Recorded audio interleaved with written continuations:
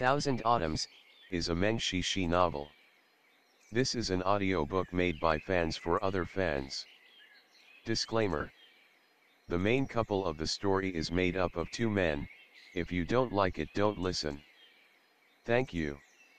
Remember, subscribe and click the bell to stay updated on all the new releases. Enjoy. Chapter 36. Seeing that Wushi was treating Shen Qiao so intimately, Rura couldn't help but give a knowing smile. She had been taking care of Shen Qiao for many days and she admired him greatly for his behavior and morals. She hoped her master would treat Shen Qiao well. However, she had no idea how difficult it was for Shen Qiao to swallow that piece of candied fruit. It rolled and churned inside his stomach. He wished he could vomit it out and give it back to Wushi, but that would not be in line with who Shen Qiao was. Therefore, he had to swallow it in the end, only to find that today's medicine tasted more bitter than ever. Even the candied fruit didn't help. Wushi looked at him with a smile, his chin resting in his hands. Seeing that the other person was on the verge of turning against him, he finally said slowly, "I went to the palace today to meet the Emperor of Zhou. He asked me to tell you that he wanted to see you." Shen Qiao was slightly taken aback. Wushi had indeed succeeded in diverting his attention. "To see me?" Wushi said, "I'll take you with me to the palace tomorrow morning. He will meet you around 8 am after the court meeting. I'm just a countryside commoner right now.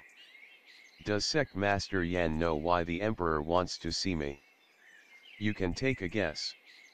Shen Qiao knew that the other person had a wicked character and would not answer easily. So he really began to ponder on it. "I attended the birthday party at the residence of Sujus today. There was no way that the Emperor could have known about the fight between me and Duan Vinyang so soon, so it's not about that. Is it because of Mount Xuandu then? Because I received the invitation to preach in eastern Tuzhou?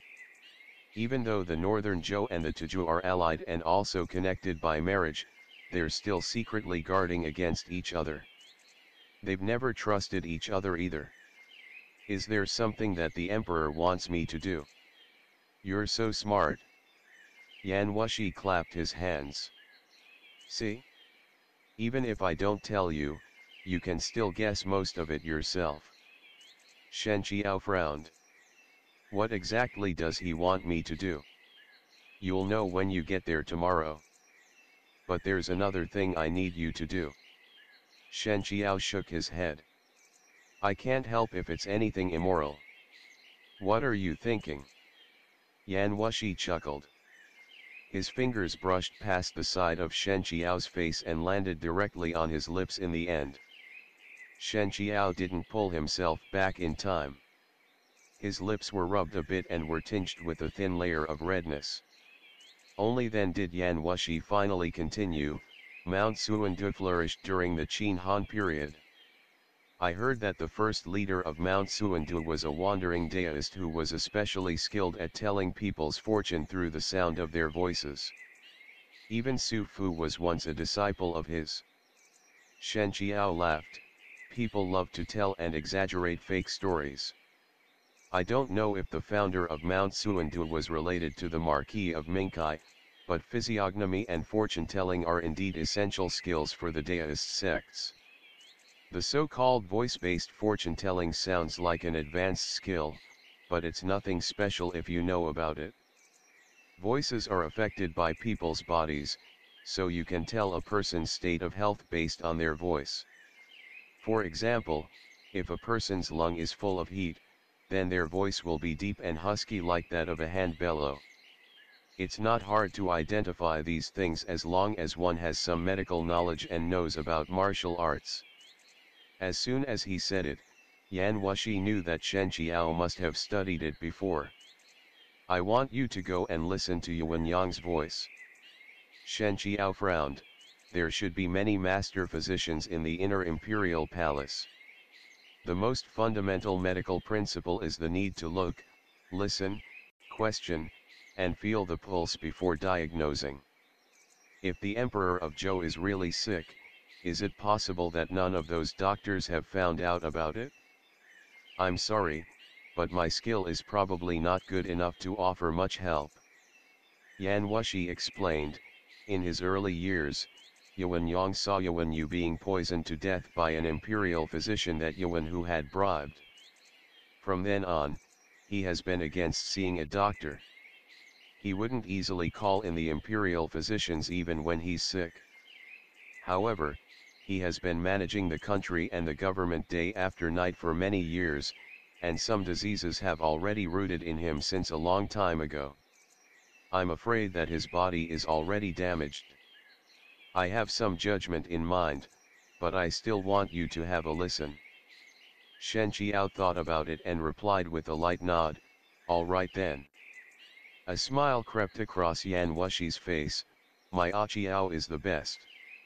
Shen Qiao showed no expression. Yan Wushi said, I have a gift for you. With a clap of his hand, someone came in from outside, Master, is there anything you would like? Yan Wushi ordered, bring me that sword case that I keep in the study. The servant girl nodded. Soon, she returned with the sword case and offered it to him with both hands. Yan Wushi took it over and ran his hand through it a few times. Then he smiled and placed the sword case into Shen Qiao's arms. Shen Qiao was a little confused at first. He groped it to open the lock on the sword box. When his fingers touched the sword in it, his heart skipped a beat with delight, the grieving celestial sword. Do you like it? Yan Wushi asked, smiling happily. I'm really grateful that Sect Master Yan has taken good care of it. After Shen Qiao fell off the cliff and woke up, the grieving celestial sword was no longer with him. He asked Yu Shenjun about it then, but the other person's reply was very vague, so he never asked again. After all, the sword was not necessarily in Yan Wushi's hands. He could have lost it when he fell. Even if Yan Wushi did have it, Shen Qiao would be too ashamed to use it with his strength at that time. But how could he not be happy about having it back? His master gave the sword to him when he was 7 and it had never left him, not even a moment, ever since. Wherever he was, the sword would be there too. It was so much more than sword to Shen Qiao. Holding the grieving celestial sword in his hands, he felt it back and forth with his palm. His joy was so obvious that even his face seemed to be layered with a mild radiance as if he was a figure carved from white jade. Everyone liked beautiful people, and Yan Wushi was no exception. Even though he had no particularly tender feelings toward the fair, it didn't prevent him from enjoying the sight of one.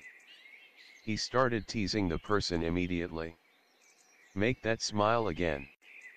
The smile vanished from Shen Qiao's face, and he even pursed his lips. Seeing this, Yan Wushi had no choice but to stop regretfully. Qiao, who are you showing this long face to? I've returned the sword to you intact.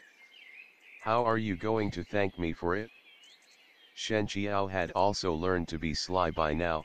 I thought that Sect Master Yan returned the sword to me because I agreed to go with you to meet the Emperor in the palace. Yan Wushi laughed and said indulgently, all right, whatever you say. Shen Qiao did not respond to his momentary crazy behavior. He suddenly said, my root meridians are already damaged. Just like you said, even with the help of the remaining scripts of the strategy of the Vermilion Yang, it's going to be extremely difficult to restore them to their previous level. However, I have no intention to destroy my Daoist foundation and go down the demonic path. If you want to raise me to be your opponent, I'm afraid that you may not see the result in another 8 or 10 years. If Sect Master Yan permits, I would like to leave the country of Zhou after my meeting with the Emperor. Yan Wushi did not take him seriously. After you leave the country of Zhou, where else can you go? Without my protection, if a group of people come and fight you in turns, you will only be placing yourself at the mercy of others in your current condition. Shen Qiao said, there are countless ways to practice Daoism, but ultimately, there are only two, and that is to withdraw oneself from worldly affairs or to experience and live amongst them.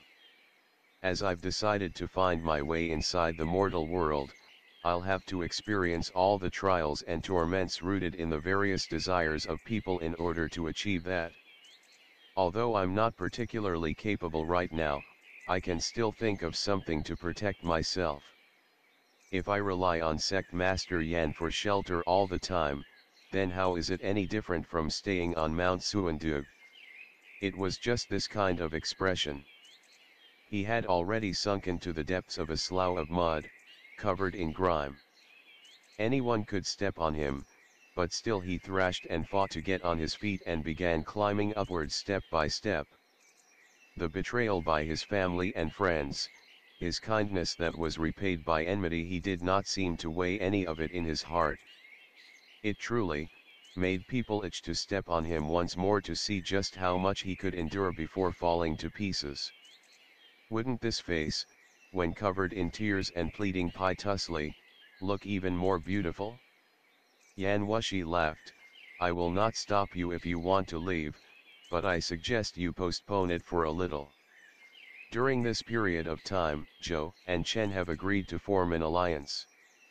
The Linghuan Institute was in charge of escorting Chen's envoy here. Now the Emperor of Zhou is also going to send an envoy to Chen with the written reply to Chen's request for an alliance. He's afraid that the country of Qi will intervene, so he has asked the Cleansing Moon sect to escort the messenger. I was going to hand the job to Bian Yan Mei, but then I decided to go myself since I wanted to meet Ruyan Ky. The leader of all Confucian sects, one of the top 3 experts in the world, is going to fight a duel with me. Don't you want to see it with your own eyes? However detached Shen Qiao was, he could not resist a temptation like this. He did appear slightly moved by the suggestion. Have you already sent the challenge letter to Master in Charge Ruyan? Why would I need a letter? Yan Wushi sneered, Qiao, you're not a confrontational person, but do you really think that other people will be the same as you? If Ruyan Ky knows that I will be south of the Yangtze River, how could he not try to meet me? If he defeats me, it would raise his reputation by no small amount. If I lose to him, the reputation of Cleansing Moon sect will be damaged, and our influence in the northern Zhou will be affected as well. Without the Cleansing Moon sect, whether it's those who want to seize glory and wealth or those who want to destroy Yuan Yang's trust in me, they will all have a good opportunity to take advantage of. And who knows how many people would like to take part in such a lucrative business.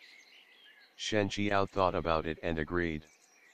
Even though he didn't approve of Yan Wushi's style in handling things, he did admire his accomplishments in martial arts very much. Slightly fascinated, he replied at once, the 2 greatest masters in the world crossing swords is an event that anyone would look forward to seeing. If the news is released beforehand, even if the location is set inside the most unfathomable forest or on the most remote mountain, the place would still be packed with those falling over each other in their haste to witness the duel. But Yan Wushi just had to shoot back at him, oh, you mean just like the time when you lost to Kunyi on Half-Step Peak. You lose your face, and the whole world gets to know it immediately after. This man was seriously too acrimonious. Shen Qiao immediately shut his mouth and spoke no more. Yan Wushi burst out laughing. But this idea isn't bad at all. Confucian scholars enjoy lecturing people with endless and lofty speeches. I've always disliked how mouthy Ruyan Ky is. If I can defeat him and then force him to swear in front of everyone to never speak again, he'd probably prefer I kill him instead. Early the next morning, Shen Qiao followed Yan Wushi into the palace. The Emperor of Zhou even took Shen Qiao's eyes into consideration. He sent a carriage for them, allowing them to head directly to Jianan Hall without any interruptions. As such, they could avoid the journey from the palace entrance to the main hall. In fact, the Central Plains had been under war for hundreds of years ever since the end of the Han Empire. First, there was the chaos of the Three Kingdoms period, and not long after the Jin dynasty unified the land, a battle broke out again, forcing Jin to move its capital southeast. After that was another 100 years of chaos between the 16 kingdoms. Without a grand unification, the rulers simply had no manpower or financial resources to build large palaces, as nobody knew when their country would be attacked. Those kings who had some degree of accomplishment would often choose to put their resources into war in order to seize more land and wealth, just like what the previous emperors of the northern Zhou did. As a result, the northern Zhou's palace was not very big, unlike that of the Viang Palace or Changal Palace during the Han Dynasty. The present emperor of Zhou, or Yuanyang's reputation, was somewhat polarized. He lived a simple lifestyle and cared for the people, but at the same time, he was also mistrustful and harsh on his officials. After he came to power, he banned both Buddhism and Daoism. Later, he even distanced himself from Confucianism and became an advocate of the legalist school, which had been gradually declining ever since the demise of the Emperor Wu of Han. At the same time, he also relied on the cleansing moon sect to secure his power, and was therefore criticized by many people. After Shen Qiao left Mount Xuandu, he had heard both praises and criticisms regarding Yuanyang along the way, and it seemed like there was a large amount of criticism directed at him, surpassing even the praises for him. Therefore, Shen Qiao hesitated for a moment when Yuanyang politely summoned him into the hall and asked, "I heard that Mr. suffered a lot during this period of time as you wandered amongst the common folk. I'm sure you must have witnessed a lot of hardships among them. Now I wonder, how I am viewed in the eyes of the people." However, he still decided to tell the truth. There are praises, but there is criticism as well. Yuanyang laughed out loud. "What are they praising me for? And what are they criticizing me for?" Shen Qiao answered, "They praise your majesty for advocating simplicity instead of luxury, and for cleaning up political corruption.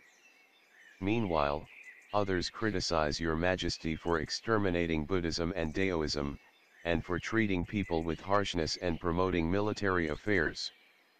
Yuanyang asked, "Mr., you were the sect leader of Mount Xuandu. Since I banned both Buddhism and Daoism, I was your enemy too.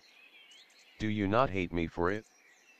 His questions came one after another in a pressing and aggressive manner, as Yan Wushi only coldly watched without any intention to help Shen Qiao.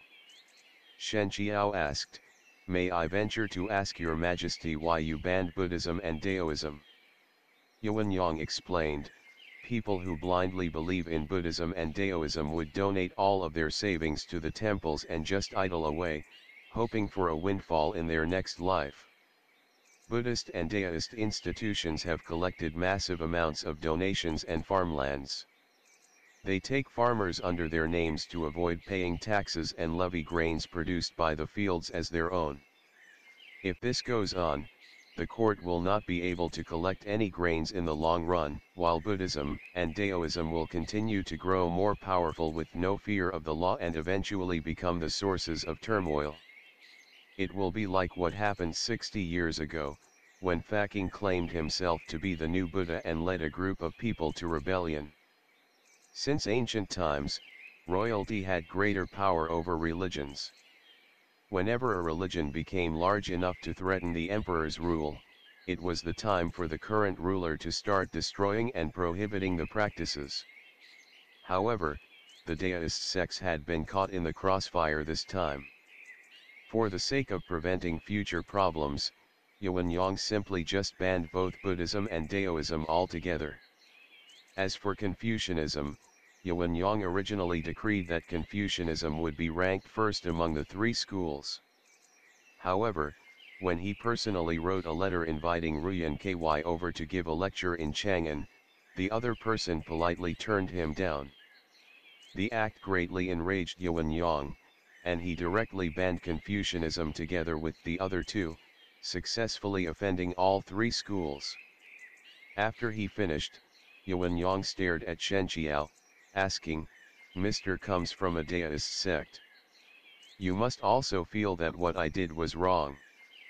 Shen Qiao said, "Dao is like water, benefiting all living things while keeping none for itself.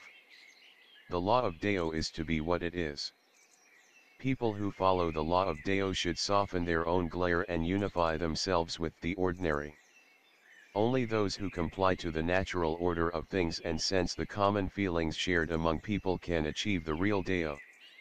In other words, those Daoists who benefited themselves through harming others were at most the scums amongst the Daoist sects. They could not be the representatives of Daoism." Yuan Yang's harsh look relaxed as he saw that Shen Qiao was different from those Daoists he had met previously. They had tried every possible way to speak on behalf of the banned Daoism, while Shen Qiao didn't hesitate at all before answering, and his stance was clear and firm. Yuan Yang said joyously, "I've heard the name of Mount Xuandu for a long time, but only till today did I finally have the fortune to meet Mr. As expected, you live up to your reputation. Every passing day I only hear those people speaking on behalf of Buddhism and Daoism, but I should really let them listen to what you just said. The thing that I'm destroying is not true Daoism, but those who swagger and swindle in the name of the immortals. Those people don't benefit the country or its people. It's better to wipe them out early than late." His words were extremely murderous sounding. It was not easy for Shen Qiao to reply to him. Although he was not that kind of thieving Daoist, he was still a believer in Daoism, and so he could not show obvious support for Yuan Yang's savage words. Yuan, who wasn't expecting to hear any flattering words from him in the first place. He looked at Shen Qiao, who was sitting at his lower left, and his voice softened. "The moment I saw Mr., I felt like we were old friends. Mr.'s bearings are highly admirable. I want to help Mr. re-establish the foundation of Daoism and rebuild the Daoist sect, and I would like to seek Mr.'s opinion on that." Shen Qiao said, "This poor Daoist doesn't really understand what your Majesty is referring to. May your Majesty please explain it in more detail." Yuan Yang had always been a decisive and straightforward person. He didn't like to talk in roundabout ways either. "Junior Preceptor Yan has already told me that you would not have been defeated on Half-Step Peak that day if you hadn't fallen as a victim to their treachery beforehand. If that's the case, then the Purple Mansion of Mount Xuandu has no right to depose you from the sect leader position. Even if there's no room for you over there, there will always be other places for you. Since Mr. couldn't stay on Mount Xuandu, why not re-establish the Daoist orthodoxy of Mount Xuandu over here in Chang'an? I'm sure that with Mr.'s superior talent, you will shine no matter where you are." Shen Qiao finally exposed his astonishment. Yuan Yang was very direct about it. He wanted Shen Qiao to start a sect in Chang'an and set up another Purple Mansion of Mount Xuandu. He was originally the justified sect leader appointed by Qi Fengge.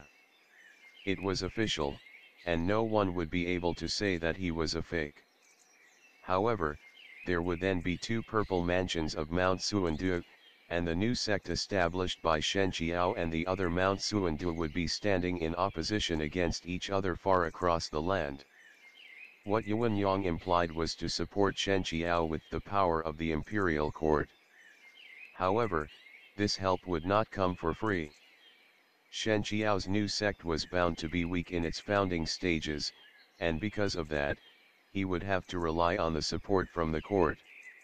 Therefore, Yuan Yang would actually be using Shen Qiao to plant his own voice and influence among the Daoist sects.